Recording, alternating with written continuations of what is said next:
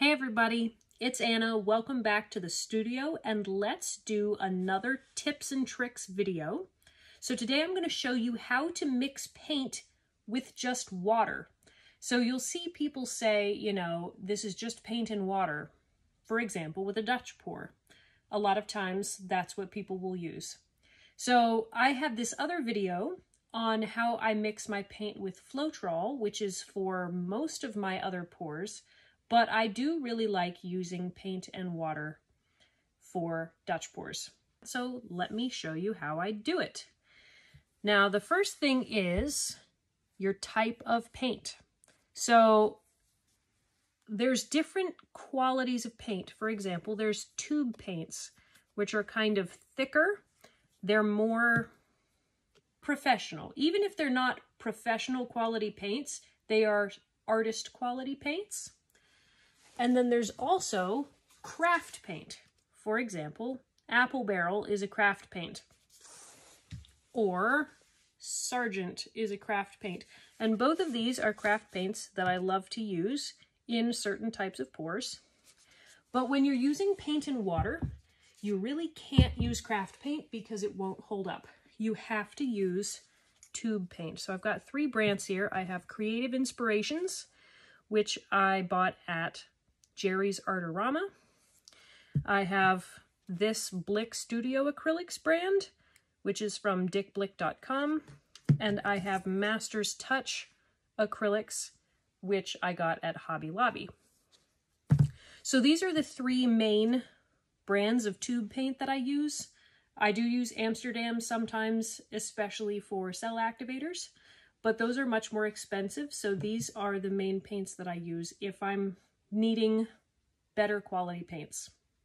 Okay, so then I like to use a kitchen scale, though you don't have to have one, especially for this, because you're not really doing ratios. You're just kind of adding water until it reaches the right consistency. And then I like these little lidded cups. I buy these at Walmart. These are 5-ounce cups and these are 2-ounce cups. So these are great because it mixes just like a regular cup, but you can put the top on. This is especially important when you're mixing paint and water because it gets filled with air bubbles, and it's best to mix your paint at least 24 hours before you do your pour, or your paints are going to be so filled with air bubbles, it's going to cause problems. So that's why having a cup that's got a lid is especially good for this type of paint mixing. And then I have my water in just like a sauce bottle. That makes it easier to dispense into the cup. And then, of course, got some popsicle sticks. So that's all that you need. So let's go ahead and start with this brilliant yellow-green from Blick Studio Acrylics. So what I'm going to do is I'm going to mix each one. I'm going to use my scale so that I can keep track of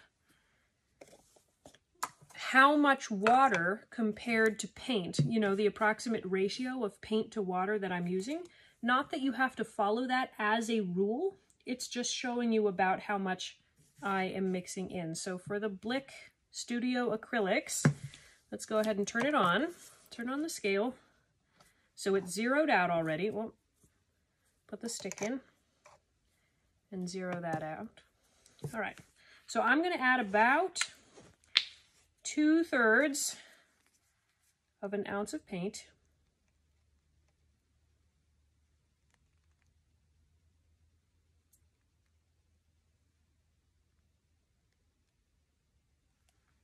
There we go. 6/10 is close enough. All right, so when you're mixing paint and water, you cannot add the full amount of water all at once. Don't do it. Your paint will turn into lumps and it will be impossible to mix them all in.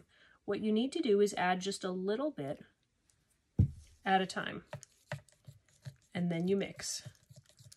You get that little bit of water incorporated into your paint, and when it's smooth and creamy and fully incorporated, then you add some more, and you just keep doing that until your paint reaches the point that you like it. So there, it's nice and creamy, fully incorporated, so we'll add some more.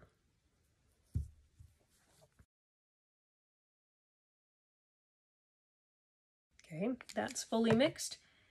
The main thing is you don't want to add so much water that your paint cannot all mix in easily. If you try it yourself and you add too much water, you will realize the problem that you've made, because it's really hard to track down those paint lumps and get them kind of squished and mixed in.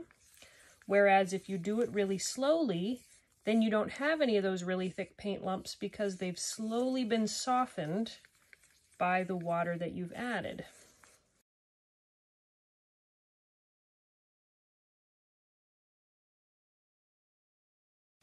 I don't know if you can see how full of bubbles that is. It's almost hard to see how it flows because it's so full of bubbles. But I believe this is the right consistency here. It's nice and thin, flows very easily. So let's put that on there. So this is reading 0.85 of an ounce. So 0.6 of an ounce was the paint, and only 0.25 ounces was the water. So for this, it's like twice as much paint as there is water. About 2 parts of paint to 1 part of water, and that's the Blick Studio Acrylics Brilliant Yellow Green. I can't promise that that's the ratio you'll need for every one of their paints, but for this one, that is a good working consistency for me. So let me set that aside and show you the next one. All right, let's do Master's Touch Acrylics. This is Rouge. So I want actually more paint than that. I thought it was going to mix up a little bit more. So for this one, I'm going to add 1 whole ounce of paint.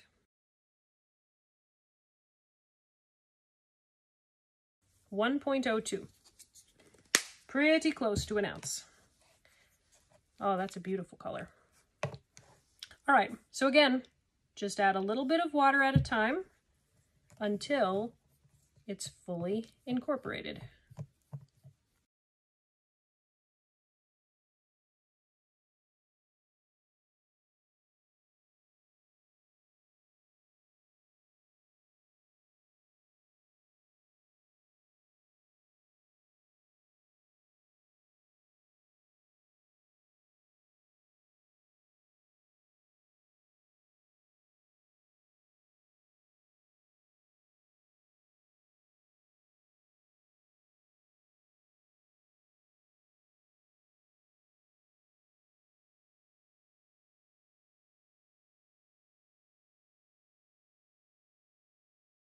Okay, so I am close to the top of my cup.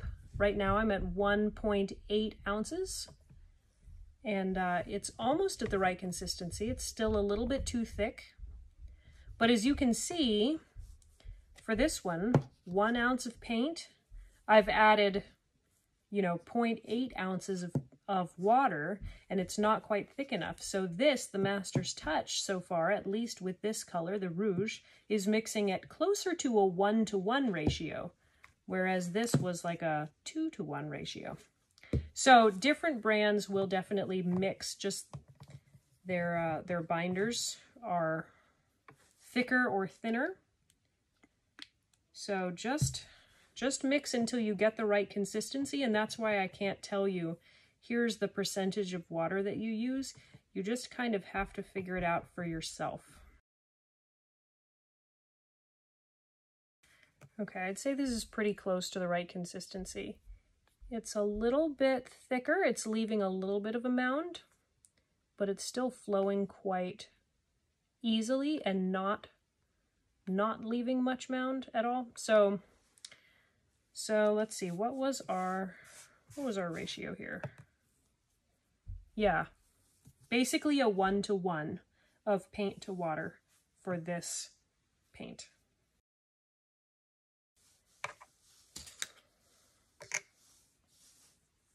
All right, last one. Now let's do Creative Inspirations. This is Sky Blue. I know different colors have different densities, so not every color, even from a specific brand, is going to weigh the same. Some are going to be a lot heavier, some are going to be a lot lighter, and that may play a part in why some seem to take more water and some don't. All right, so for this blue, I'm doing 0.8 ounces of the paint, kind of splitting the difference between that green and the rouge. And let's go ahead and mix it.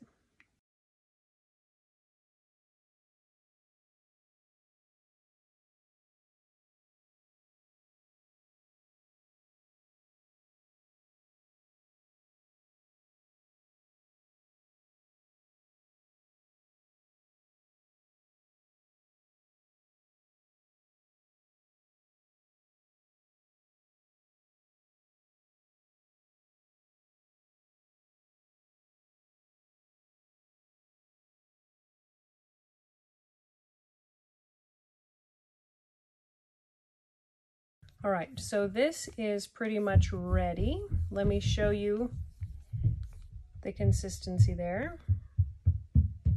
So it flows very nicely.